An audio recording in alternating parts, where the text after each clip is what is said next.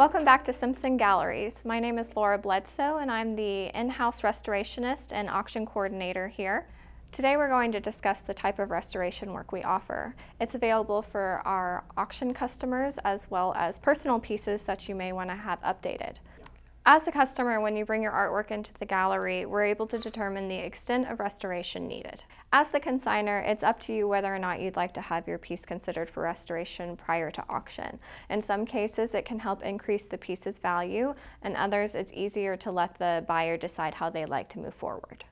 Generally, we're brought in acrylic or oil paintings that have various condition issues from paint flaking, craquelure, tears and rips in the canvas itself.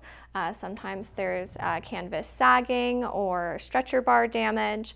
All of these are issues that we're able to correct. You can do it before items go up into auction, or you can make the choice to wait for the buyer to decide what they would like to do. This piece here in particular has several condition issues. We've got a large tear here in the canvas and a smaller tear here.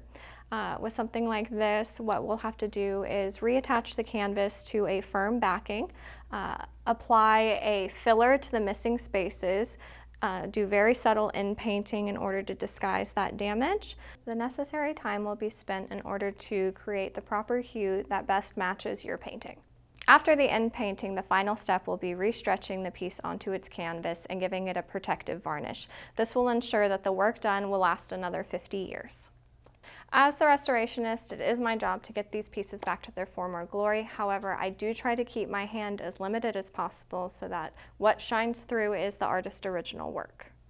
If you're interested in these services, including fine art restoration and cleaning, please contact us at simpsongalleries.com.